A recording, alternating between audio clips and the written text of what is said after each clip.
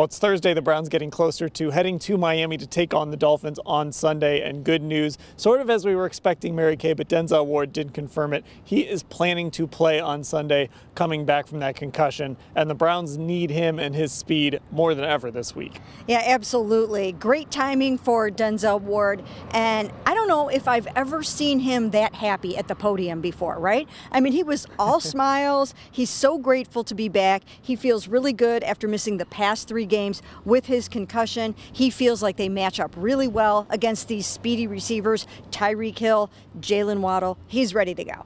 Yeah, Ashley, he even joked when he got up there that he was happy to see us. Yeah, which is kind of surprising because you get that vibe from Denzel that normally he's not so happy when he has to do a big, giant media availability. But yeah, I mean, I think you definitely saw how much he's missed being out there. And of course, we know how much of a big difference he would make in this game given Miami's receivers and how fast they are, because of course, Denzel Ward has that quickness himself.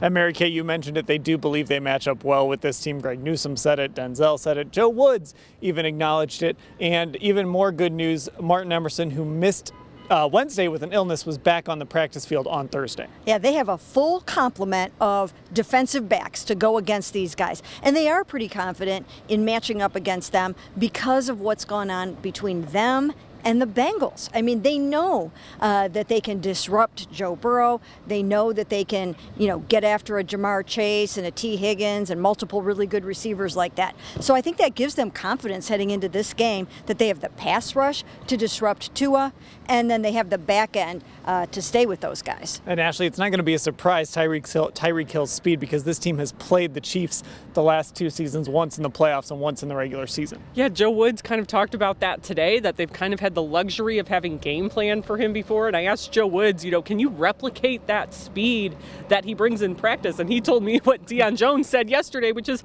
no, you can't. But I think the fact that they have gone against him before and had to game plan for him pretty recently is all like a positive thing for this defense as they kind of prepare for what they're going to see on Sunday. Now, a couple guys we're still waiting on. David Njoku did not practice today. Jeremiah Owusu-Koramoah did not practice today. So Mary Kay, 2 guys you'd really like to have on Sunday, especially Njoku in this passing game. Yeah, they've got one more day to get back in practice, but right now it's really not looking good for JOK, I don't think. Now, David, on the other hand, every time I walk up to him in the locker room, he's like, that's the plan, I'm going to try to play.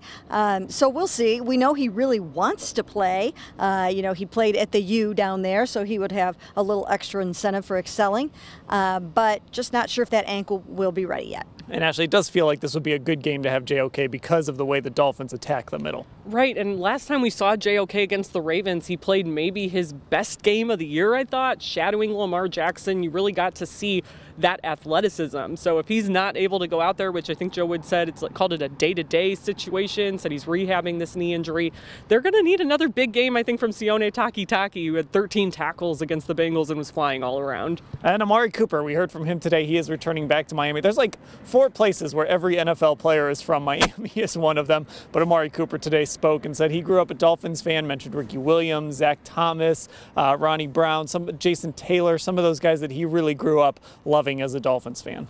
Yeah, and you know what? Amari has been tremendous. He's had a couple of really good games. He really seems to understand his role in the system now. Jacoby is heating up with him, just in time for Deshaun to come back. But those 2 guys have been dynamite together, and they're going to try to keep it going.